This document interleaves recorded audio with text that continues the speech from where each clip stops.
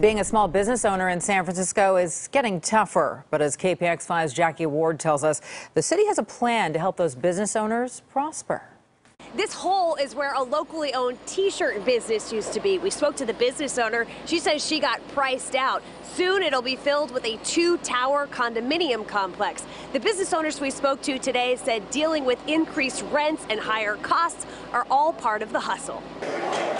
Nicole Schwederman, owner of Studio Nico in the Tenderloin, knows what it's like to be kicked out of a space because of rising rent. I think everyone has at some point, and it's another way to make us stronger. It's what doesn't break us makes us stronger. What doesn't kill us makes us stronger.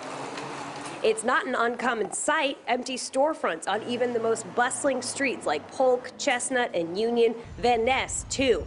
On top of high rent, minimum wage is going up, employers must provide paid sick leave, and in some cases, employer-paid health insurance. We got to make sure bureaucracy doesn't stand in the way. Small businesses suffer a lot already. San Francisco Mayor Ed Lee says he recognizes the hurdles business owners face. He says just yesterday, the city initiated its Small Business Acceleration Program. We hired someone now that handholds small business through the entire process of introducing themselves to building inspection, to the health department, to the fire department, so they're not standing in line by themselves trying to figure out everything.